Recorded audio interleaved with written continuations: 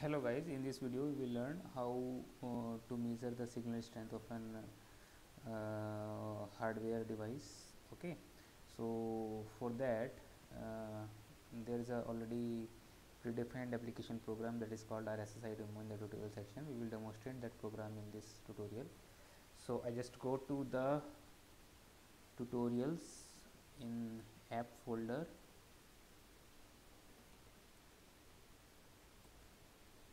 In that tutorial I go to the RSSI Demo.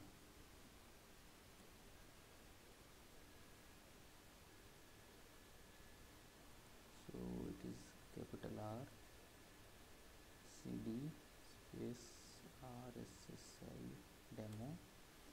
In that one there are different programs. I will go to the sending mode application. So CD sending mode, then I can check the files. In this mode we have configuration and source file in this mode, so just compile it. So I just make TinyOS B, so it will compile the same. It will give the size of that program taken by when we write it on the hardware. So it will take 11 KB of RAM, approximately 11 KB. So I just allow the permissions to write on the hardware.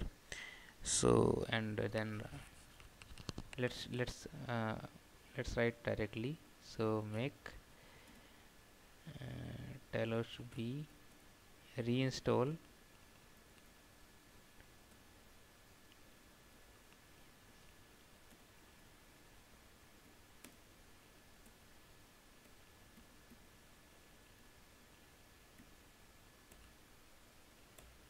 okay. So it will not allow me to write, so I just change the permission with sudo command chmod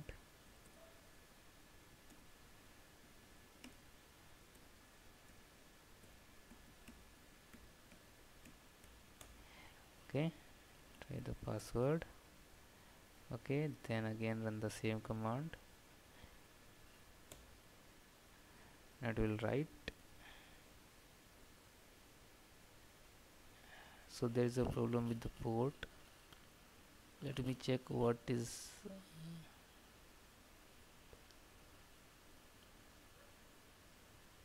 let me check the port number for this one.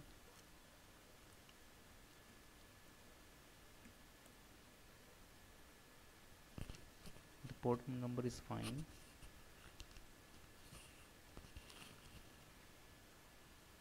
Okay, so the command would be dev/tty. Sorry for that. So now it will erase the previous program on the hardware, and it will write this program of size approximately 11 KB. Okay, now the sending mode is configured. I will plug out this mode from the laptop and plug in the another mode.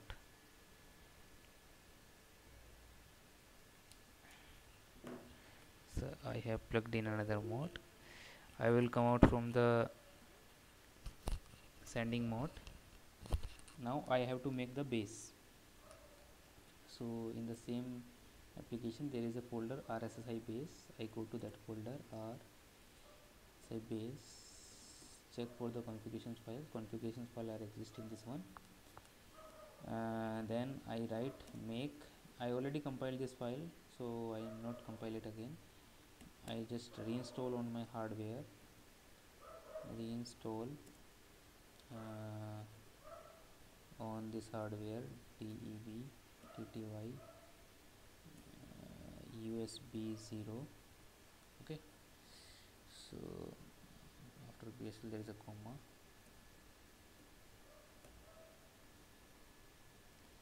So for that I need to allow permissions because I have changed the hardware. So whenever you plug in the new hardware, it will ask for the permissions. So I write the permission, then call the same function again, make TinyOS B reinstall. It will erase the previous program and write the new program. The new program for this hardware is RSSI base. Okay, so now this is my base station, and the previous hardware which is coded is my sending mode. Now I just show you how this program is going to run. So because I need to capture the signal strength, so before the communication will start, I will go to the, because I need to capture, for that I need to run the class file of Java. So I go to the folder Java. In that I need to run the class file RSSI Demo. Okay, so if I run this class file RSSI Demo, the packet capture will be shown. Okay, like here, you compile this file RSSI Demo. You compile it first. I already compiled it, and then run this class file RSSI Demo with this on this serial port hardware. Okay, so let me show you. I compile it first, Java C RSSI demo.java. So it will compile and class file will be generated. Okay, it is compiled. Now I will start the command Java space, the class file name RSSI Demo is the class file.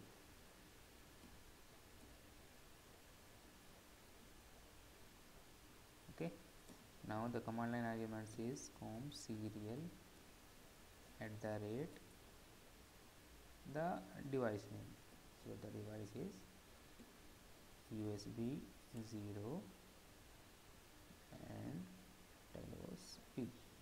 Okay, so it is trying to synchronize.